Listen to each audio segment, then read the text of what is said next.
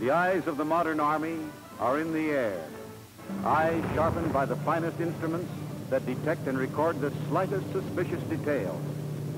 Truck convoys, sun reflections, tire tracks in grass. The discovery of an installation practically amounts to its destruction. A bivouac area spotted is a bivouac area lost. The extremities of roads are the first thing the enemy will investigate. Dead ends or turnarounds must not exist in the immediate vicinity of the bivouac. An abrupt road end always arouses suspicion. Here is a deadly clue for the enemy.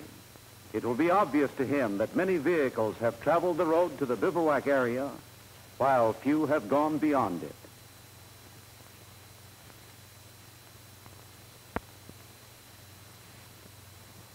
To deceive an enemy observer, the first requirement is careful selection of the bivouac. With the aid of a map or photo map, a close study of roads and covered areas is made.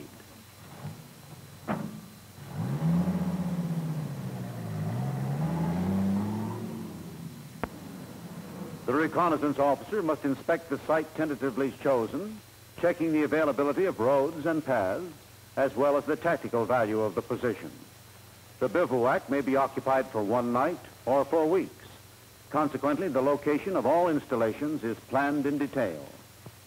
Particular emphasis must be given to the amount of concealment offered by the overhead cover. After arrangements for the reception of troops and vehicles are made, the convoy moves out.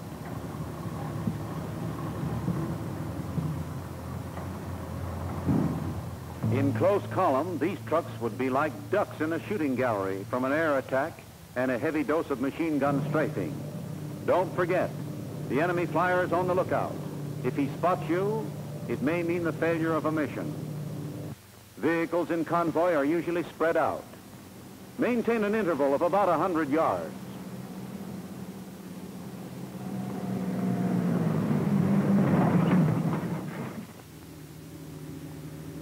Having reached the approach road, the convoy turns in while the security detachment moves on ahead.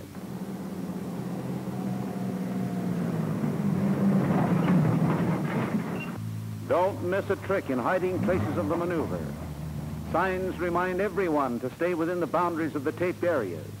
This prevents the widening of established roads and ensures that no tracks will be made across open stretches. Guards are posted to enforce orders relating to camouflage discipline.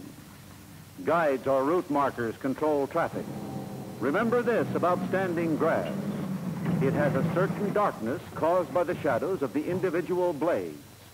When they have been crushed, the shadows are no longer present and the tracks appear lighter. You can be sure the enemy will not overlook these tracks, or you. Short tracks can be eliminated by brushing up the flattened grass. When loose dirt is flattened, the tracks also become lighter than the undisturbed ground. When you enter the bivouac area, move in promptly. Don't halt or close up in the open. After you're under some cover, if necessary, shift your vehicle around to make sure you have proper dispersal and full concealment. Be smart. Drive in far enough to take full benefit of overhead cover. If possible, park in the shadows of trees.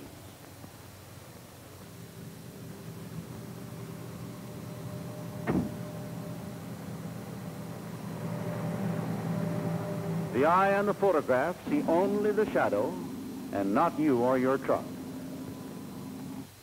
Even in country that may look fairly open to you, there's usually cover to be had if you look around.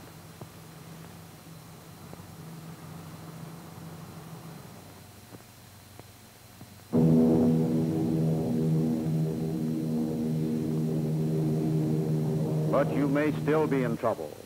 This scout car was invisible in the morning. Now in the afternoon, the sun has shifted, and with it the shadow that protected it.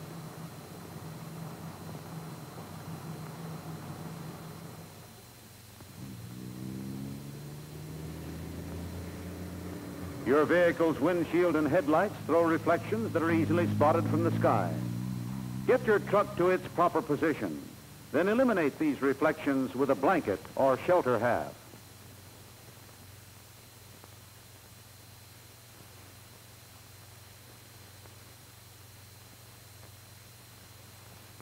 Natural materials such as leaves will also mask these danger spots.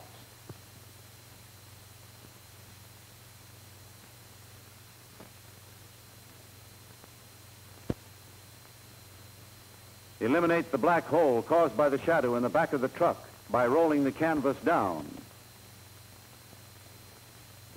If the overhead cover isn't enough, use some branches and small trees, but gather them at a distance so that the cutting will not draw attention to the new position.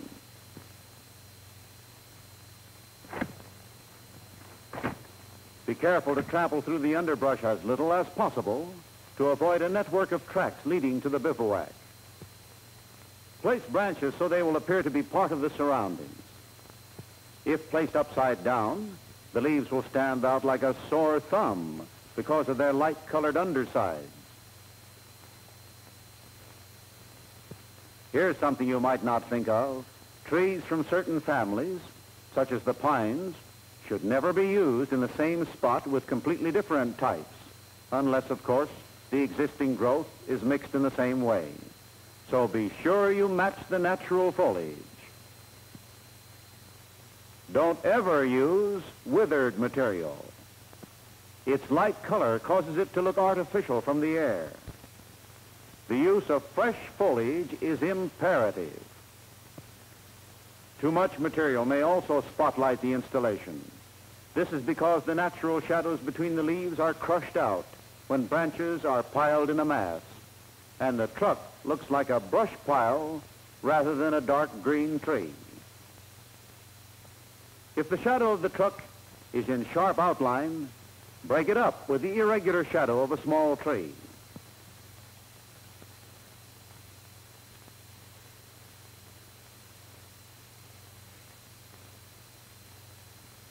This truck is properly camouflaged. The aim is not to cover it completely, but to break up its regular man-made form and shadow. Your vehicle's camouflaged, you are now ready to prepare your own shelters. Tents are not normally pitched in daytime unless they are needed for protection from the weather. You must watch out for practically the same things as with your trucks. All reflecting surfaces should be under cover, their outlines broken up. Eliminate the black hole of the tent's opening with a blanket or by removing the front pole. If the bivouac area is not already concealed by heavy foliage, follow the procedure used with the vehicles. Break up shape and shadow. Remember the risks of faulty camouflage. Place natural materials right side up. Make certain they harmonize with the surroundings. Try not to be the unthinking soldier who underrates the danger from above created by his movements. Don't imperil the safety of your comrades by your carelessness. Don't leave belongings and debris about under the delusion that the objects are too small to be seen from the air. This is seldom true, so why take a chance? Anything light-colored is a certain giveaway to the enemy. You cross a grassy stretch, someone follows, and a trail is blazed, barely visible from the ground, but showing up like an arrow to the enemy aviator. Take particular care with shiny materials. If a plane sees even one quick flash, you're bound to be thoroughly investigated. The field kitchen and mess line must be especially well concealed. The new smokeless gas range eliminates any need for open fires in the area. Never forget that the slightest evidence suggesting that the terrain is being used for bivouac purposes must be avoided. Once the position is occupied, it is essential that no change in its appearance be made. The enemy undoubtedly has numerous photographs of the area shot at different times. By comparing them, any changes that you have made will be easily detected. The importance of proper camouflage cannot be overestimated. This bivouac, seething with activity, is correctly camouflaged. It cannot be seen from the air.